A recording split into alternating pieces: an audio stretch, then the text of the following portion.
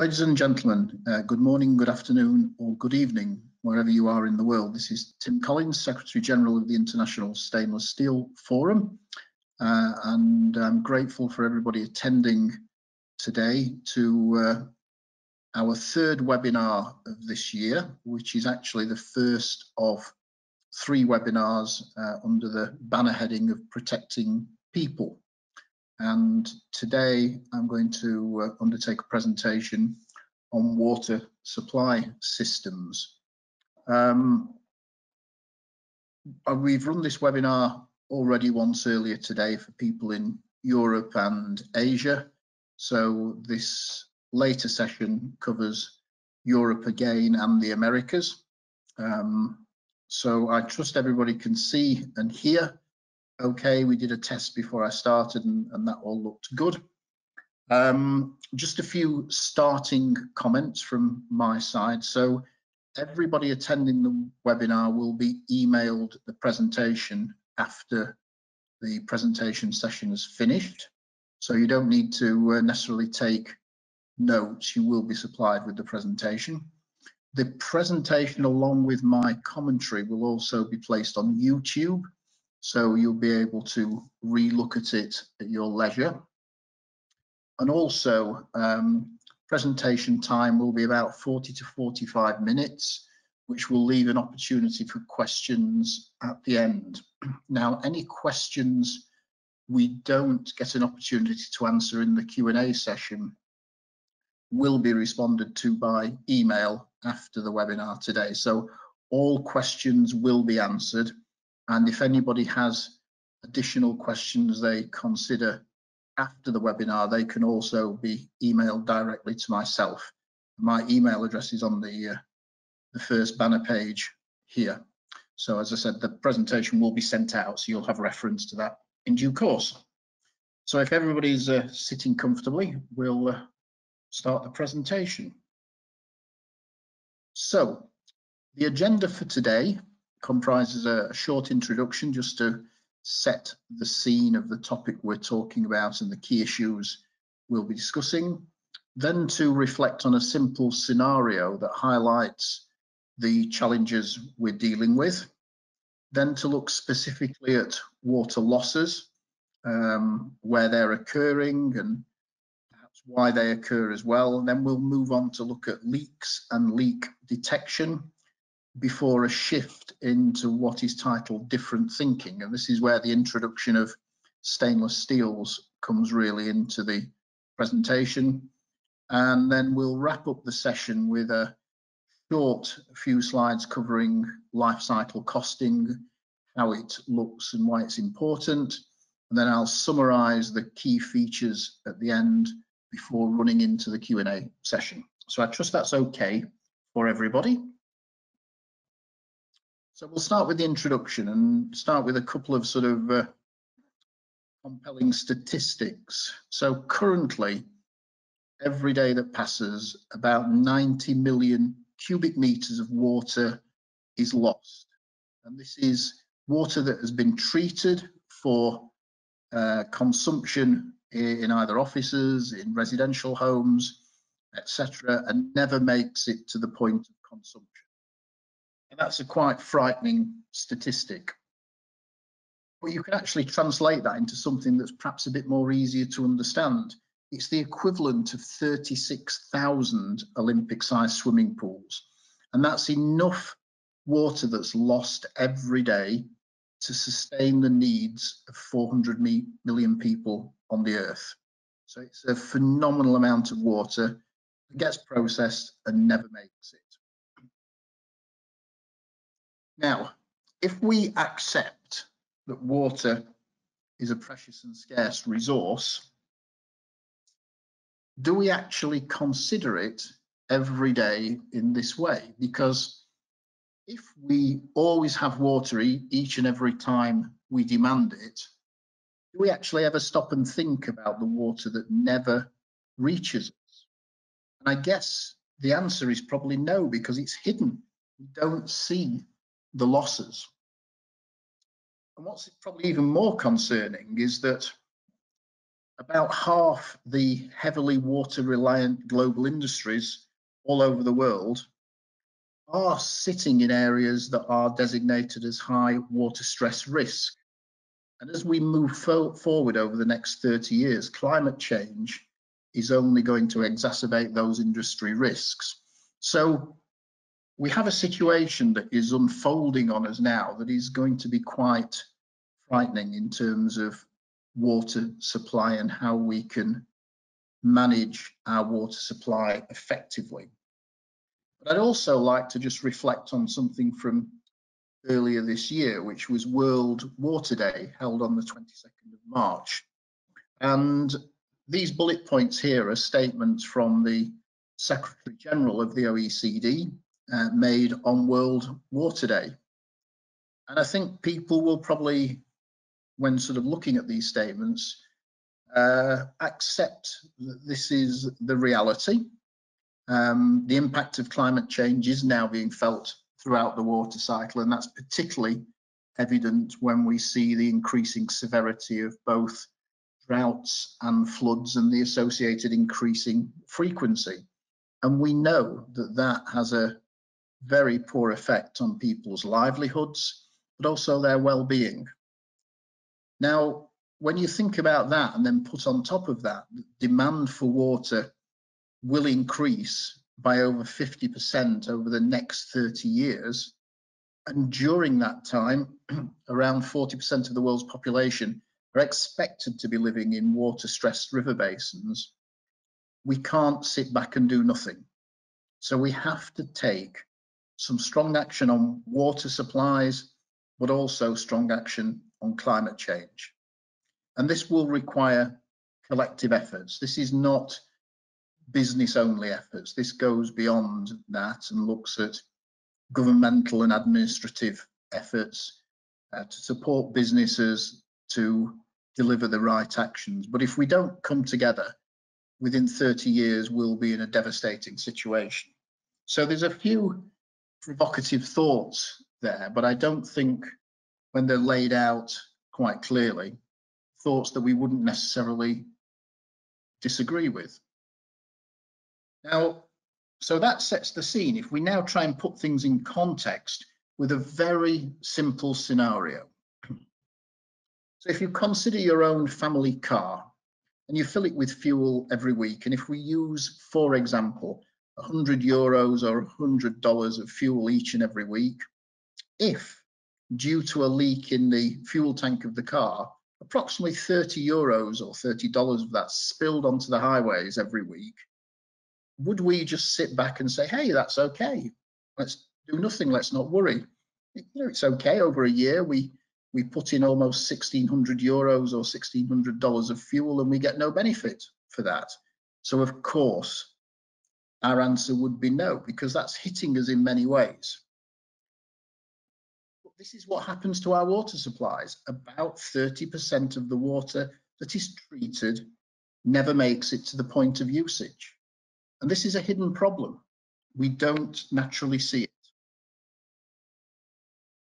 And when you convert those treated water leakages into a cost, the estimated cost across the globe is about $14 billion a year. And that cost is essentially passed on to consumers for something they never get.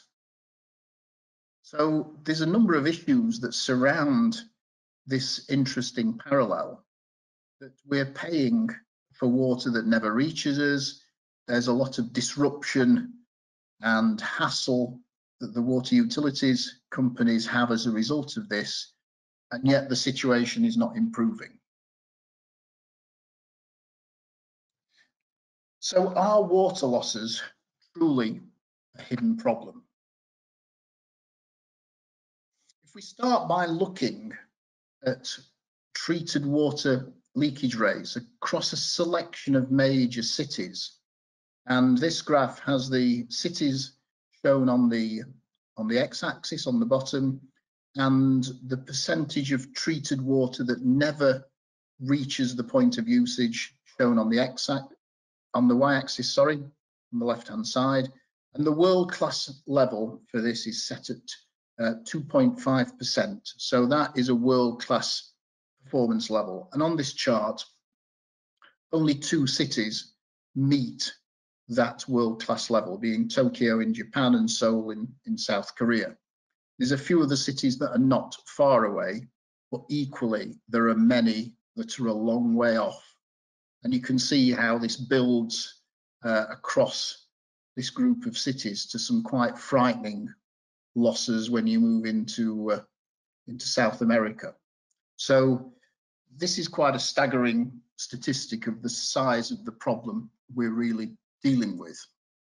Now you can present this data in a slightly different way. The same losses, but now plotted against gross domestic product for the city, expressed in dollars per capita.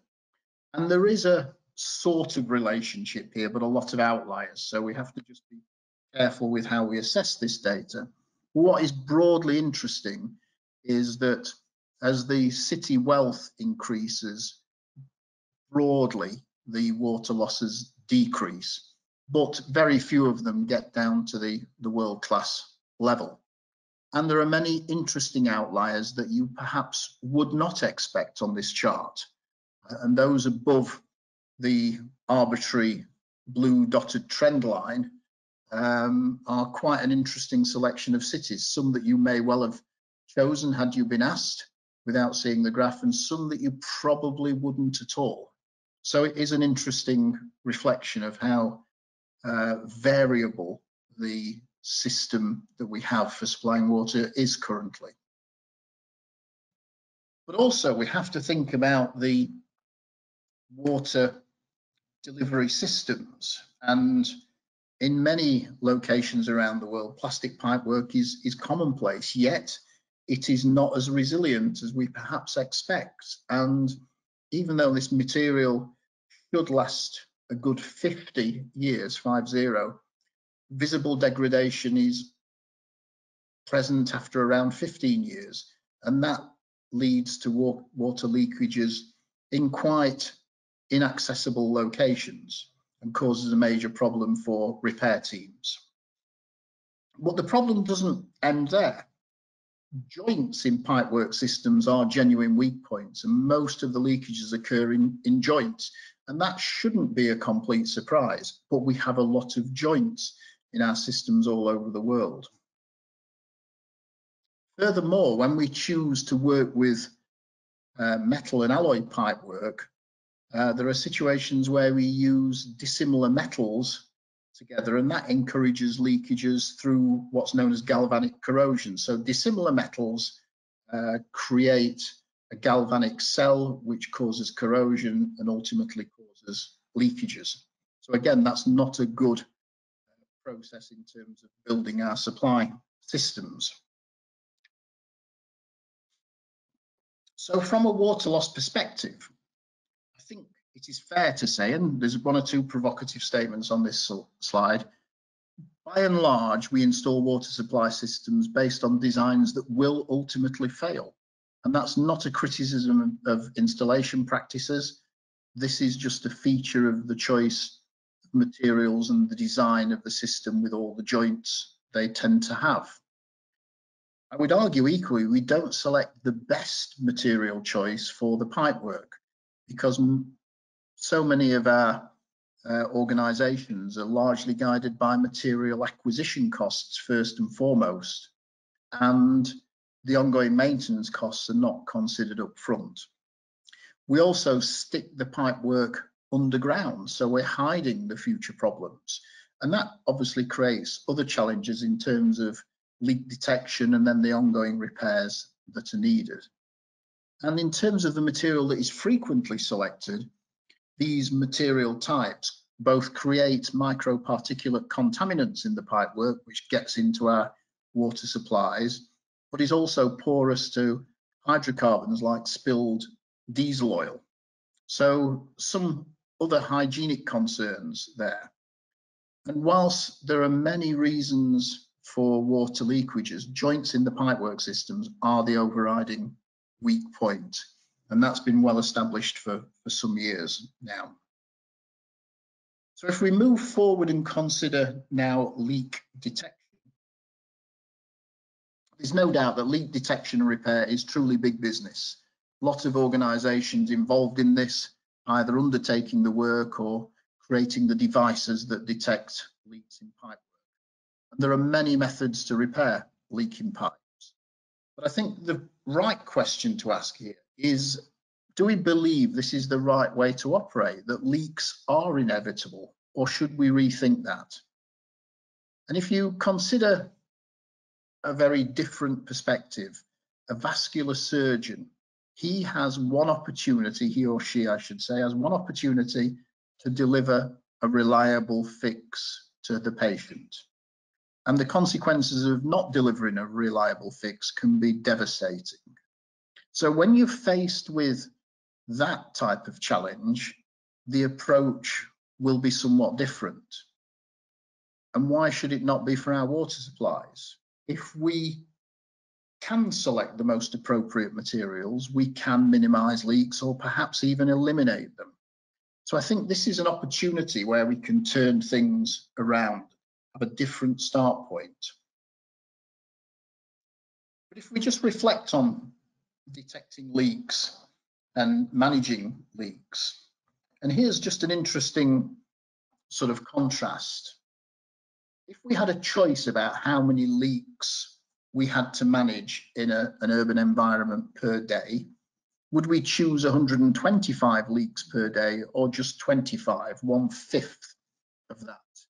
And this is the relative difference between what exists typically today in a major urban environment and what can exist with a different water delivery system. And I would equally argue that having around 125 leaks per day to deal with just imposes firefighting as a mode of operation. Every day is chaotic. The pressure to fix things never goes away. And is this the right way to operate? Is this an accepted business norm? Do we believe that leaks are just inevitable and we have to get on with it? Are we driven by short-termist thinking and even a contract culture where we're not looking beyond the next 2 to 3 years? Is our thinking too traditional? We've always had it this way, so why change?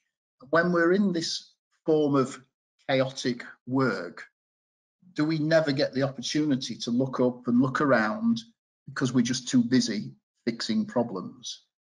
So if we could start again with a blank piece of paper, what would we choose to do? So if we really want to eliminate leaks, we must start from a different position. And I would argue there's a number of simple questions we should be asking. What is the primary mode of failure today? Can we eliminate or significantly reduce that mode of failure? What is the most appropriate solution to deliver zero leaks? And then we need to assess both the benefits and weaknesses of that solution and work hard to minimize the weaknesses. And I would propose that in trying to minimize weaknesses, there are 3 interesting areas to focus on. Choice of materials, how the material is processed to provide the right solution, and ensuring that the material that then arrives at the installation site is easy to work with. And that's all things that can help in the process of moving away from leaks as a norm. Now, there's another way of looking at this with a simple thought process map. And this is just a typical example, but to walk through it, if we start in the top left-hand corner, identify where most leaks occur. We know from evidential experience, it's really at the fittings in the last meters of pipework, from the main supply pipework to the property. So the first question is, can we eliminate or reduce the number of fittings? Can we take away the biggest source of problem? Yes, we can. And the solution, or one solution to this, would be to develop bendable pipes, pipes that don't have joints and fittings. And in order to facilitate that at the site, could we bend the pipes on the site by hand? Of course, that is possible, but it will depend on the material chosen and the pipe forming process. And in answer to that, a technique called hydroforming, which can apply part corrugations to pipes, will allow the bending of even metal and alloy pipes by hand, so gives the operators extreme flexibility when it comes to installation. And then what material will be the right choice of material for this flexible pipe? Well, of course, for somebody representing the stainless steel industry, we're going to say stainless steel. That goes without any doubt. But I would equally argue that with stainless steel, you can have a combination of a strong and lightweight product, something that is hygienic and corrosion resistant, and something that allows multiple bending without any risk of failure. So a very flexible product. So to sum up leaks and leak detection, I think it's fair to say that detection and repair has become the norm. But if almost 1/3 of our treated water doesn't get to the point of usage, and this is the current global average for urban environments, and this approach creates significant greenhouse gas emissions because we're treating water that doesn't get used, then if there's an opportunity to think differently, why do we not choose that? And I should reflect on that and say, when you're thinking about metal and alloy pipework systems, there is an ease to detect the leaks because of the type of sound they emit. That's not to say that other materials don't emit sound, but leak detection with metal and alloy pipework tends to be simpler. So if you can reduce the leaks and take away the firefighting, you have an easier to manage problem with what is left. Now at this point, I'd like to sort of shift gears and propose some different thinking where we can consider a solution that will last for more than 100 years. And this is where I'm proposing that stainless has an important role to play. And we have some wonderful examples already in existence. 3 lighthouse cities, as we term them, who have made the switch to stainless. And that is Tokyo in Japan, Seoul in South Korea, and Taipei in Taiwan. And the basic notion is it's about fit and forget. And on the left-hand side of this slide, you can see a part picture of the corrugated pipework. So rather than having joints at the bends in the pipework, they're just bent to fit between the saddle on the main water supply system, which would be off to the left of this picture, and then into the coupling into the property on the right-hand side. So a much simpler and elegant design. But why would we choose stainless? I think there's a number of features that spring to mind. Stainless steels are highly corrosion resistant and they don't impart metallic tastes on water and other foodstuffs. And that's because they have a corrosion resistant passive film, an invisible film that sits on the surface. And if for any reason it gets damaged, it's self-repair. And because of that, stainless steels don't promote bacteria growth or residue development or even biofilms in the pipework. And they will last for at least 100 years without the need for replacement. We can't say much more than 100 years yet because the industry is only 107 years old. So we have to be mindful of that.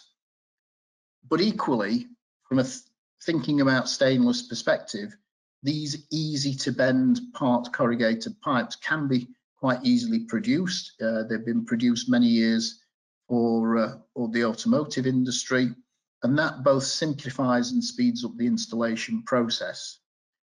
And when you choose stainless, installation programs can be phased in over time, but the benefits come immediately. And one of the key benefits is the massive reduction in maintenance costs because you're working with a material that is truly fit and forget. And when you get to the end of life, you have a fully recyclable material to deal with. So there's many positive credentials that are associated with stainless steels. But I think it's also fair to sort of just reflect on water losses and compare traditional water supply systems in this first chart showing, and I'll compare that to stainless in a moment. So in this waterfall diagram, we have on the left-hand side the available water in a reservoir, and let's just assume it's 100% of our needs. And we put the water through a series of steps, and this is a simplistic diagram just to make a point. So we have the treatment step, the trunk supply, and then what I call the last meter supply before usage. And in our traditional systems, you have some very small losses in the upstream processes, and then the last meter supply is where the bulk of the treated water losses occur. And then you get into the usage components, so property usage that ultimately flows into aquifers and property usage that flows into sewerage systems. Very simple and easy to understand overview.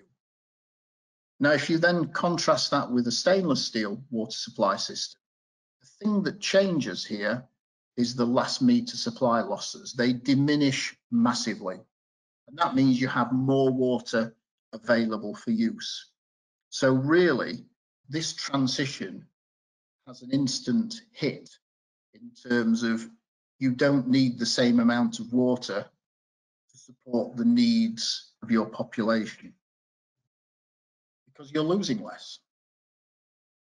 Now let's look at a couple of the reference cities, and this chart is the data from Tokyo in Japan.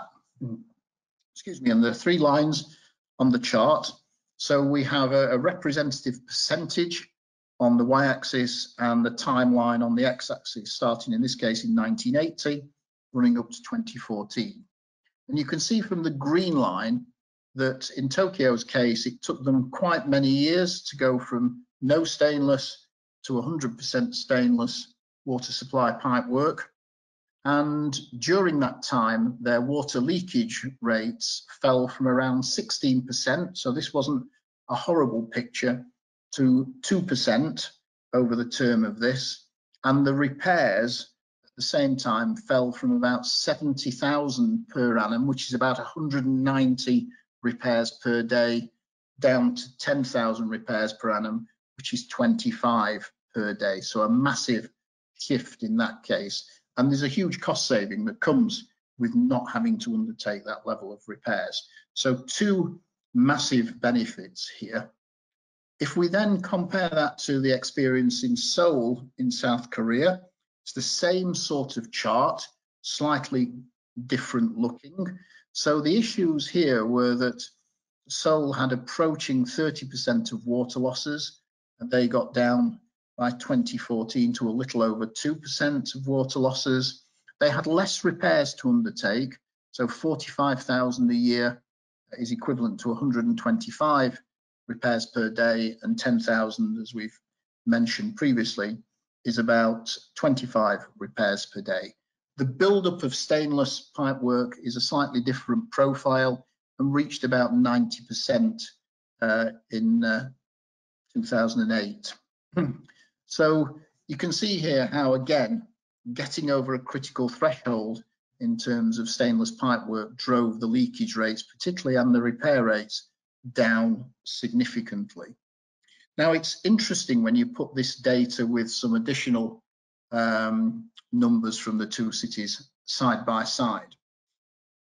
And I'm not going to describe every element on this slide in detail. You can read that at your leisure later. But what's interesting is if we look at the top at the initial and final leakage rates, and you can see the changes both in percentage terms and in volume of water terms.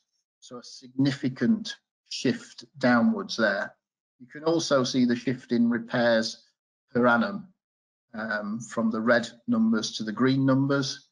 And then as you move into the midsection, you can see the financial savings, and these are not small numbers at all.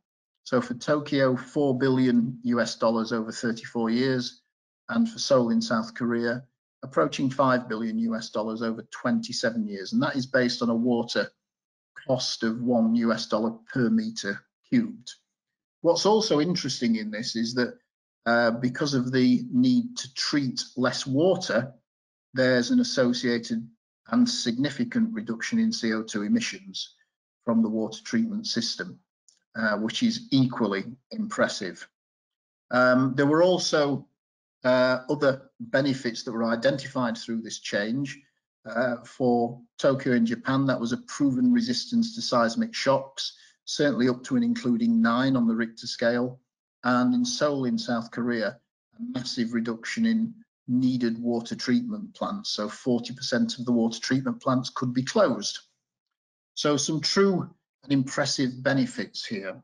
But I mentioned at the start, there was a third city in this process. So it would be just useful to reflect on Taipei in Taiwan, which had a slightly different challenge here as well, on top of the leakage rates. So in Taipei, as the annual rainfall level was actually falling, they were running out of water. And certainly back around the time of 2002, there was a period of about 60 days where there was no water supply to the city. And that's quite a frightening position for a major city to find itself in. And at that time, the reservoir storage on average was less than 60% of capacity, which when you look at the variation throughout a year meant there were times when the reservoir system was empty. So in Taipei's case, they had 2 features to address. One, to deal with the falling level of annual rainfall and how to manage that, and also to take away the high proportion of network leakages, which stood at just over 28% when the program started. And with the installation, and their start here was a very targeted installation of stainless because they had leaks in specific districts. So they went very quickly for replacing a little over 1/3 of the pipework with stainless steel. And that allowed them, whilst the rainfall levels were falling year on year, to increase their reservoir storage capacity to over 90% by 2014, which meant then they were not running out of water, even with the reduced rainfall. And during that period, from the start of the project in the early 2000s to 2014, almost a 12% fall in network leakages, which again is very impressive. So there's another feature to be considered in this example, and I think it makes compelling reading alongside the other 2 experiences too. But it's also useful just to focus on some headline guidance numbers when undertaking this work, because there's a few other features that need to be put in perspective and considered. And one of them is the installation cost, because people will know by and large stainless steels are not a cheap product. So approximately 100,000 people of population, the cost to buy and install and create an operational stainless pipework system, it's about $80 million US, and that's based on the Tokyo and Seoul experiences. And bear in mind, these are guidance numbers. Every city is different. So these are just guidelines. Now, the break-even installation proportion of stainless out of total service pipework for these examples was about 45%. So once you'd hit 45%, the total cost of installation and the total savings were about equal. And the time to get to that position was 10 years in each of these cities' cases. But once you've hit that break-even position, and recognize it will be somewhat different for each city, for every 1% of stainless proportion above that, you're getting something of the order of $150 million US of savings. And when you reach 90% stainless service pipework, you're approaching $7 billion US of savings, and this is per year. So these are huge numbers once you've got over the break-even threshold for this. So there is a massive payback to be had by making these changes, but it's a longer term game. You can't consider this as a short-term option. So to summarise this section on different thinking, I would argue that stainless steels do provide a compelling alternative to traditional water pipework materials. We have 3 major cities, albeit all in Asia, that have switched to stainless steel with absolutely stunning results, and they've accommodated other features, not just the removal of water leakage and losses and the associated maintenance, but the use of stainless accommodates seismic disruptions and falling rainfall levels in those areas.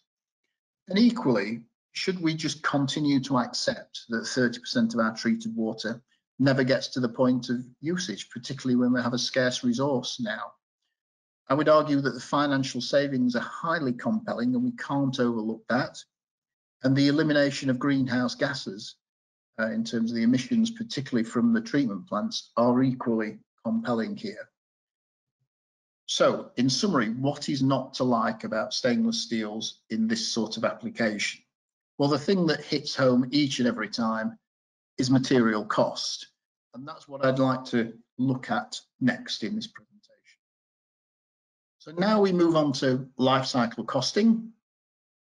This is a quick walk through with an example of life cycle costing for stainless steel and competing materials. So first and foremost, life cycle costing supports sustainable thinking, and it avoids any of us falling into the historical trap of lowest cost bids, win contracts, and maintenance is somebody else's problem. Life cycle costing also allows us to think long term, so we can consider service lives of above 100 years, and I would argue there are some fundamental needs that fall into that category. Water supply systems being one, large infrastructure projects being another, and certainly coastal structures to protect our land all fall into this category. And in using life cycle costing, we can think about materials that we may have otherwise discounted in the old way of thinking. And it's also fair to say that life cycle thinking positively supports greenhouse gas reductions. And today, about 9% of our global greenhouse gas emissions result from road traffic, of which 1% is due to standing traffic around infrastructure repair points, where there are often delays in flows to traffic. And that's quite a significant issue. And I know that's to do with all reasons, not just water supplies, but that's the magnitude that repairs to infrastructure sort of has in terms of greenhouse gas emissions. So if we think about now the components of life cycle costing, there are broadly 4 components. The acquisition costs, which is the cost of securing the materials or products for a specific project or installation, including delivery to the installation site. The installation costs, which are the cost of taking those materials or products and turning them into an operational concept. Then the ongoing maintenance costs, which is the cost associated with maintaining the installation to deliver an acceptable level of operation. And then the 4th component, which may or may not apply in some cases, is an income from the sales or end-of-life recycling of the materials used. And that's cash generated from either sales associated with the concept, of which there are possibilities there, or, as I said, recycling at end of operational life. And if we think about water supply systems, particularly as we're considering longevity, 100 years plus, I'd like now to focus on the first 3 elements, which is where we can really apply those elements to water supply systems. So first and foremost, the headline numbers, and then I'll show how they're made up. So here we're looking at stainless steel versus polyethylene versus PVC. And this is based on a 4-meter long installation from a main supply pipe to a property with the necessary fittings. And over 100 years of service life, stainless steel option is significantly lower in cost than the other 2 options. And if I now move to the next slide, you can see how that is then made up. So we have 3 charts side by side here showing that build-up of life cycle costs. And for stainless steel, the green section, which is the acquisition cost, the material acquisition costs, you can see is much higher than that for polyethylene and PVC, and we wouldn't at all be surprised by that. But then when you look at the installation costs, you see that stainless steel is a little cheaper, because now you have the use of the flexible pipework, the reduction in number of couplings and fittings, so it's a much easier process to undertake. And then you get to the big win, the game changer, which is maintenance costs, which remains very high for polyethylene and PVC because of the need to replace materials after they're failed. But for stainless, it's much, much lower. And that's where really stainless makes the difference. That whilst you get a small benefit in installation, you get a massive benefit in terms of ongoing maintenance costs. And it really is back to that notion of fit and forget. However, we know today there are some people that avoid or bypass life cycle cost thinking. And there are many reasons given. Probably the most common is it's quite difficult to get the comparative data, and there is no doubt it is a little harder. But once you have it, you don't have to renew it for every new opportunity or contract. The data is valid and good for a few years. There's also the notion that, hey, this is difficult to understand. Well, the basics of life cycle costing are not difficult to understand. There are people that make it difficult, but once you've got the concept in your head and you understand how to work with it, it is a much more straightforward and easier way to think about things. I've often had it said to me, you know, we're not going to look at it this way. My boss doesn't believe in life cycle costing. But we should take every day as an opportunity to learn and educate somebody. And life cycle costing goes hand in hand with sustainability. So it will start to invade all aspects of how we think about new developments. Equally, many people have said, hey, our current solution works really well. We know what we're doing with this. We're good at this. You can't argue or criticize that. But over time, good companies do go bad because their previous successes blind them from future successes. They hang on to the old successes and the old ways of doing things. And the question I'd ask here is, do you want to be a market follower or a market leader? Ultimately, it's the business's choice, but sticking as a follower will not always help. And lastly in this list, and it's not an exhaustive list, people often say, well, hey, my client is not demanding life cycle costing, and that may be true today, but it will change quite quickly because more and more people are demanding life cycle costing information. So we can't shut our eyes and expect this to go away. It's here to stay. So we shouldn't bypass life cycle costing thinking. So in terms of summarizing life cycle costing, it's important that we lose our short-sightedness and we think holistically. We need to think life cycle costing for all new projects and all new installations in order to dispel those urban myths. In other words, stainless steel is expensive. Yes, it is, but it brings other benefits. We need to understand where the majority of the money goes in our contracts. We need to look from birth to death, from cradle to grave. And we need to get the information to allow us to make clear judgments and decisions. And that's moving away from just the material acquisition and installation costs. Maintenance is an important feature. So I'd now like to wrap up the presentation with just a short summary. I think we can happily accept that water is a scarce and precious resource. Equally, that climate change is adversely impacting on our water cycle. And if we don't act jointly and together, we won't be able to use water wisely. We need to move away from short-term thinking for our water supply systems. Otherwise, we will not fix the problems we have now. We need to shift to a water delivery system that is both reliable and resilient. We must therefore think differently and without short-sightedness. And I would argue we should think stainless. And The final point on this slide is, if more than 100 million US dollars per annum of financial savings is not compelling enough based on our large city experience, then I really don't know what is. We have the opportunity to make some significant savings, and we should be doing that.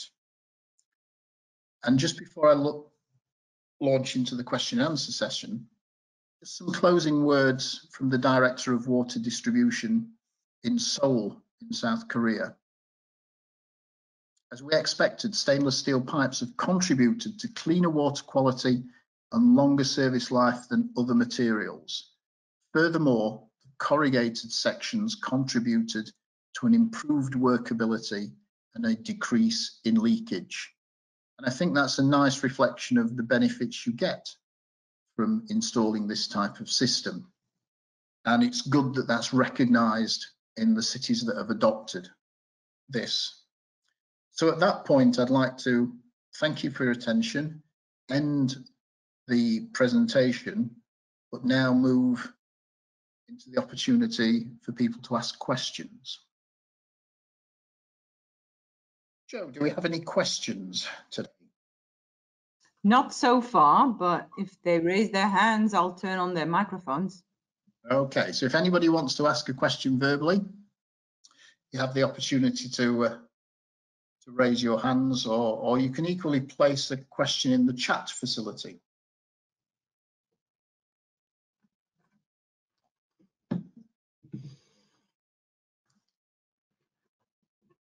There's probably a lot to think about in this presentation. Yes, there's a lot of information, a few provocative thoughts and statements, I'm sure. But as I said at the start, if anybody wants to pitch a question by email when they've had a chance to digest all this, they would be most welcome to do that, and questions will be thoroughly responded to as email replies. There's a question now. Okay. Okay, somebody raised their hand, but try to unmute, but it says it's self-muted. Okay, here we go. Thank you. Yeah, I was muted on both sides. This is Dou Gangel speaking, Columbus Stainless in South Africa. Tim, I was just wondering, in those lighthouse cities where the studies were done and the figures come from, are we talking now stainless steel only then for the final distribution? What about the bulk supply infrastructure, the material choice there? How far upstream in the supply are we talking of stainless steel replacement? So we're really talking stainless steel replacement, and thank you for the question, because it's a very pertinent question. In the pipework that goes from the main supply, so the wide bore pipe, to the property, and that is based on evidential experience that the traditional systems over that relatively short distance, which is typically between 4 and 10 meters in length, has historically been full of joints and fittings, and that's where the failures or the leakages have occurred. And in the lighthouse cities, those were the changes that were made, taking that last few meters of supply, converting it to stainless with minimal joints, and the problems really diminished. So it was really about targeting the big losses, not necessarily all the losses. Does that answer your question? Thank you, yes. And then just another question I was considering, the corrugated pipework that is used for that final 4 odd meters of installation, in what format is it supplied, or how is the final sizing done? Obviously, at some point it has to be cut to length, and there will be a joint on both sides. Is it does it resemble what we see on the image now, and then is applied in a way that it is maybe coiled in that format, or is it pre-cut sections of 5-6 meters? How is the final sizing done for installation? Okay, so it's generally supplied in single lengths. So if, for example, you had a distance from the saddle, if I can just go back up a moment so you can see the full diagram now on screen. So you have the main supply pipework on the left with the saddle around that and the tapped in connector. You have one joint here and then a length of part corrugated pipework up to the point of the meter at the property. Now, if that distance as a linear distance was, let's say, 6 meters, and the standard lengths of pipework supplied were 4, 6, 7, and 8 meters, for example, then it might be appropriate to choose a 7-meter piece and just flex that to fit perfectly in there without the need for cutting it. So the advantage of the flexible pipework is the pipework lengths can be standardized, but then the pipework itself can be just flexed at the point of installation by hand to make a very quick fit each and every time. So it's lengths, not coils. Thank you very much. Okay. Thank you. There's another question here, Tim. Yeah. It says, how is the biofilm growth impacted by the stainless steel pipe versus PE or PVC? Well, stainless steels, and certainly has been some research on this undertaken in South Korea. There is no biofilm growth visible even after long periods of usage. So pipework has been put in situ under the ground, used for many years, taken back out and inspected, and there is no detrimental growth. And this is even around the corrugated sections, it's fair to say. And this is fundamentally down to the sort of hygienic properties, particularly the passive film existing on stainless steels. So this is one of the very beneficial features of choosing stainless steels for this application.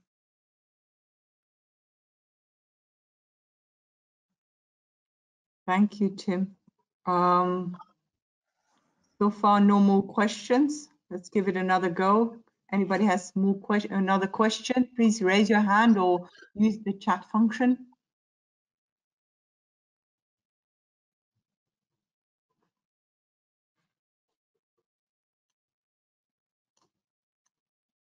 No more questions coming in? No, nothing. Okay, so for the people that have pitched the questions, thank you very much. I hope the answers were complete enough to provide a good answer to your questions. But as I said at the start, if anybody has any additional questions or wants further clarification, please do not hesitate to send an email, and that everything will be responded to. So finally, I'd like to thank everybody for their attention, for the questions, and I wish you a good rest of the day wherever you are. Take care. Thank you very much.